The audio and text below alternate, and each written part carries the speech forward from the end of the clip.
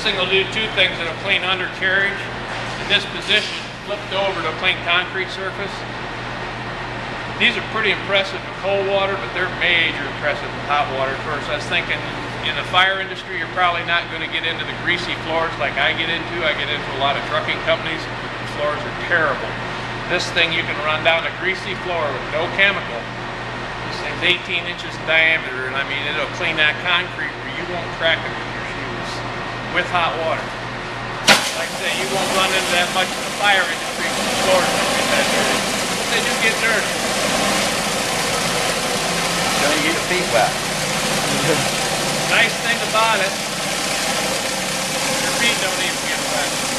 Wow. That's another big selling point. We go into some of these big truck garages, they've got these thousands of dollars Mac toolboxes or snap-on toolboxes, and they're used to washing the floor with a pressure washer, and the water shoots all over the place and rusts their boxes up. Right. This your feet don't even get wet. That's why I got that close to your feet there, Luke. I guess you didn't move that.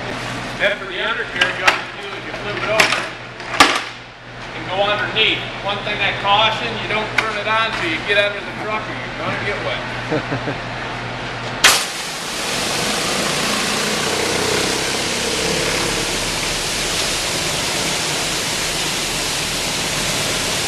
What you want to do is if you've got heavy buildup, you're probably going to want to knock it off first. If it's not bad, you can go right to the salt neutralizer.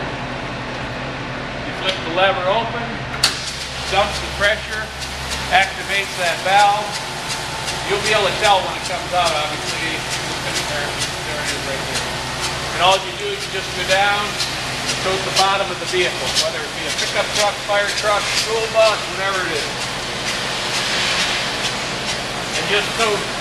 You don't sit there and wash with it because you're going to waste product. Right. We found out on the school bus industry, and I pick on school buses because we sell a lot to the school industry. It takes about 3/4 of a gallon to coat the underneath of a school bus and do it right.